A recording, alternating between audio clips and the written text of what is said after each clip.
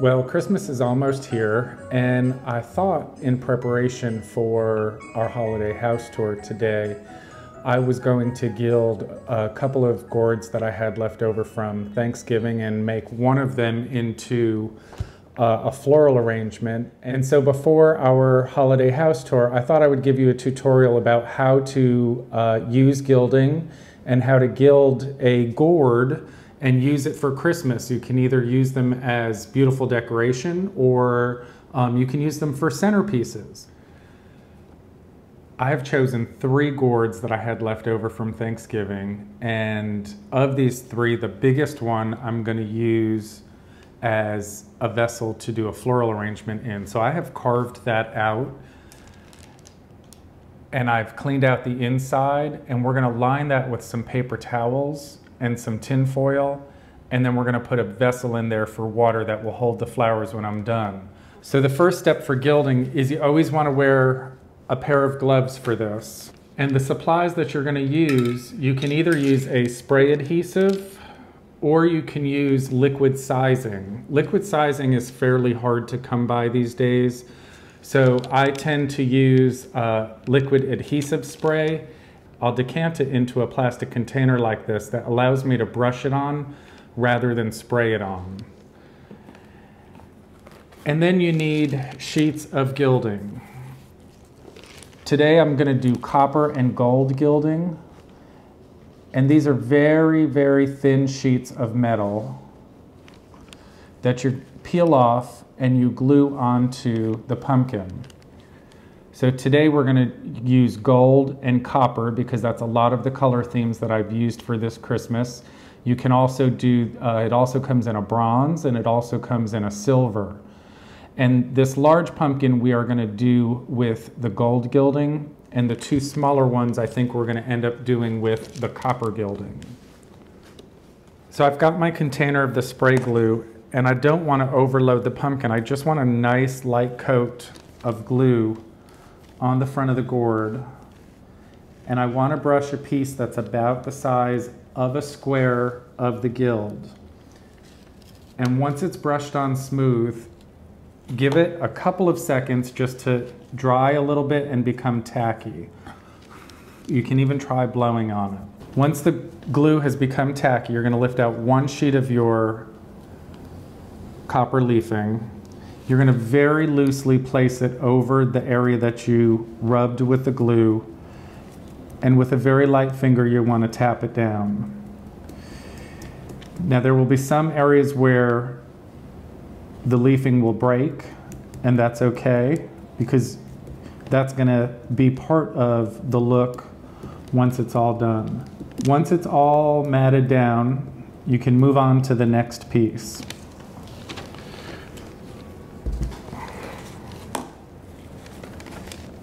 Lightly brush your spray glue or your sizing on the gourd. Grab another sheet of leafing. And this is the reason that you're going to wear gloves when doing this, because you're touching glue.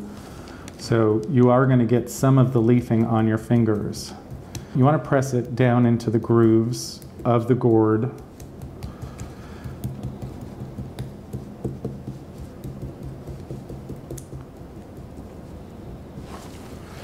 And just continue on.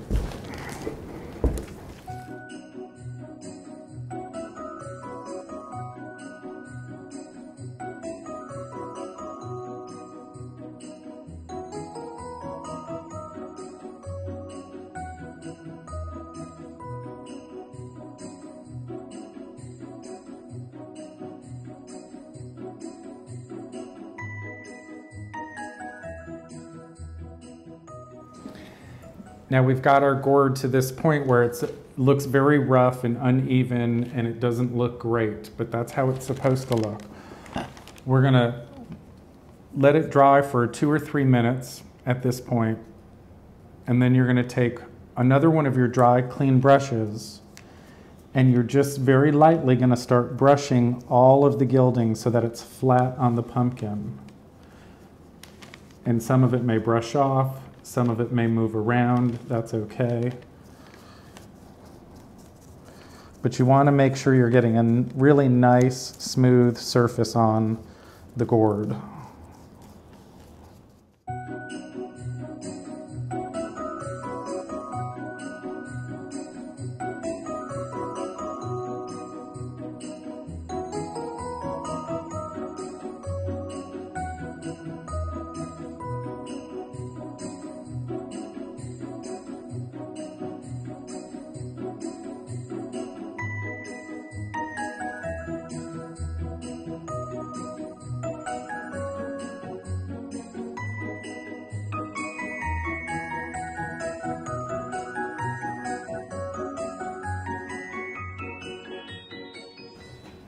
So the second gourd I'm going to do is this little one, and we're going to do the two smaller ones in gold that are going to go with our floral arrangement in the copper one.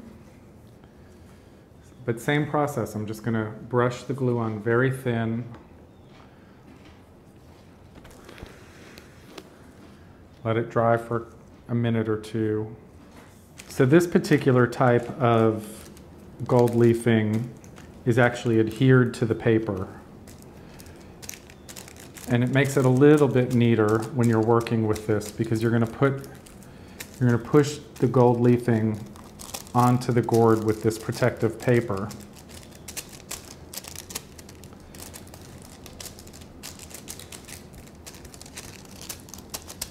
And then slowly peel it off.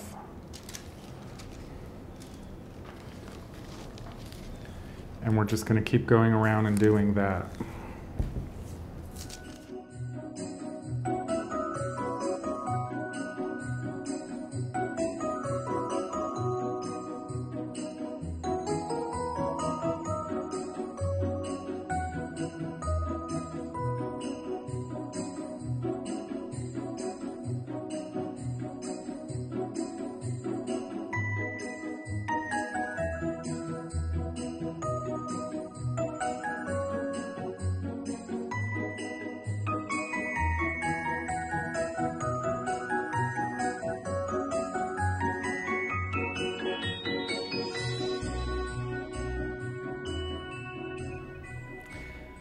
So we've got our finished copper gourd, and I'm going to create a beautiful floral arrangement inside of it that's very Christmassy but untraditional, and I've picked some beautiful flowers right out of the garden to do this with.